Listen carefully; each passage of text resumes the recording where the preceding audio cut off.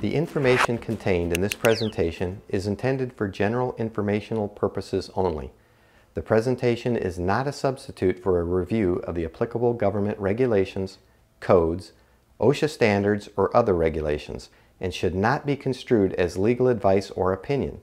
Specific questions should be referred to the proper regulatory authorities, electrical engineer, licensed electrician, or attorney. A short circuit is a low resistance path to ground. In other words, an electrical path in a circuit that causes most of the current to flow around or away from the intended path in the circuit. A common type of short circuit occurs when the positive and negative terminals of a battery are connected with a low resistance conductor like a wire. A ground fault circuit interrupter receptacle, or GFCI, monitors the amount of current flowing from hot to neutral. If there is even a slight imbalance, it trips the circuit.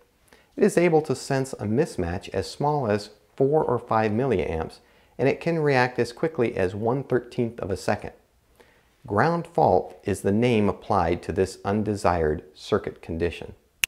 Arc fault circuit interrupters, referred to as AFCIs, or simply AFIs, protect against electrical fires resulting from unintended arc faults by interrupting power, reducing likelihood of home's electrical system being an ignition source of a fire, designed to protect a wide range of hazardous arc faults resulting from damage in branch circuit wiring, as well as extensions to branches such as cords and appliances. Circuit breakers are a device designed to open and close a circuit by non-automatic means and to open the circuit automatically on a predetermined overcurrent without damaging itself when operated according to its rating. Note the differences in these two breakers. The first is a full size and the other is a tandem breaker. Certain slots in electrical panels will accept tandem breakers, but not all slots will. Overload, overcurrent, or excessive current is a situation where a larger than intended electrical current exists through a conductor, leading to excessive generation of heat and the risk of fire or damage to equipment. These conditions can be caused by short circuits, excessive loads, or incorrect design.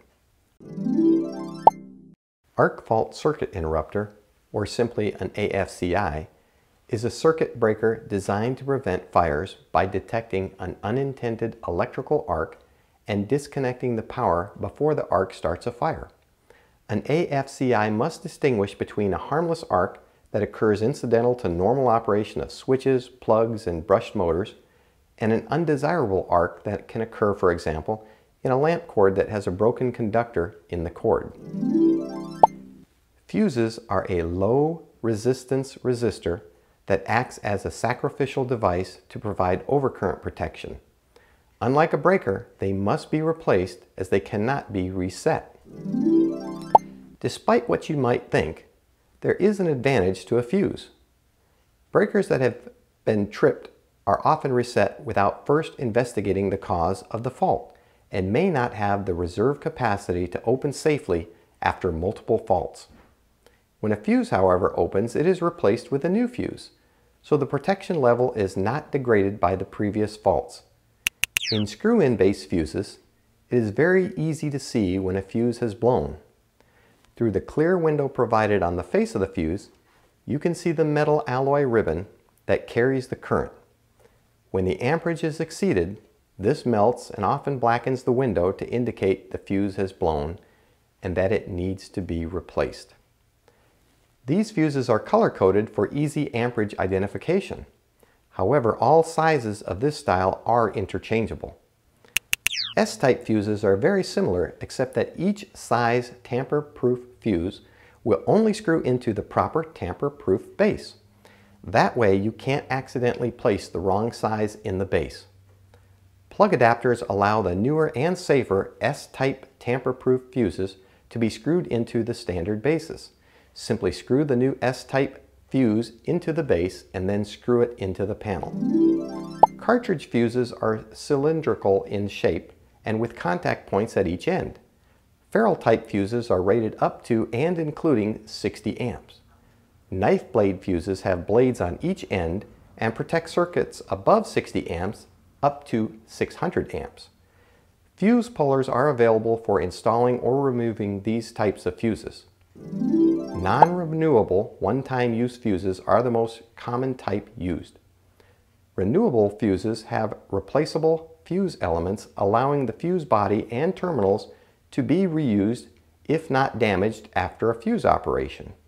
So which is better, renewable or non-renewable? At first glance, you might think it would be the renewable type. However, due to their design, along with lack of maintenance, renewable fuses present a higher than normal risk for equipment damage and fires. As replacement becomes necessary, it is recommended that renewable fuses be replaced with non-renewable fuses. There are several different fuse time ratings. Time delay or slow burn is a fuse capable of carrying a specific overcurrent for a minimum time.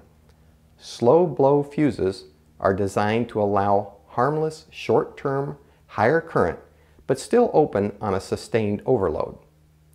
Fast-acting or very fast-acting, also known as quick blow, these are fuses with no intentional time delay designed into the overload range, sometimes referred to as a single element fuse or non-delay fuse. For example, time delay fuse may require twice its rated current for 10 seconds to blow. A standard fuse may require twice its rated current to open in 1 second. And fast-acting or very fast-acting may require twice its rated current to blow in 1/10 of a second. There are single and dual element fuses. The dual element fuse provides the same short circuit current protection as the single element fuse, along with time delay protection against slow overcurrents.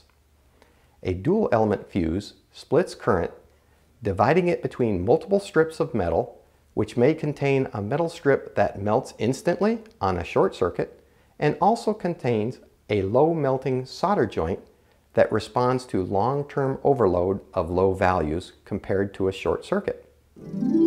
A fuse block holds more than one fuse, while a fuse holder only holds one fuse. Common styles include both modular open face and finger safe. Some fuse blocks and fuse holders have local indication, providing immediate notification when a fuse is blown.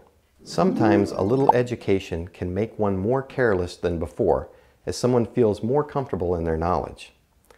There is a cardinal firearm safety rule that says, treat every firearm as if it is loaded.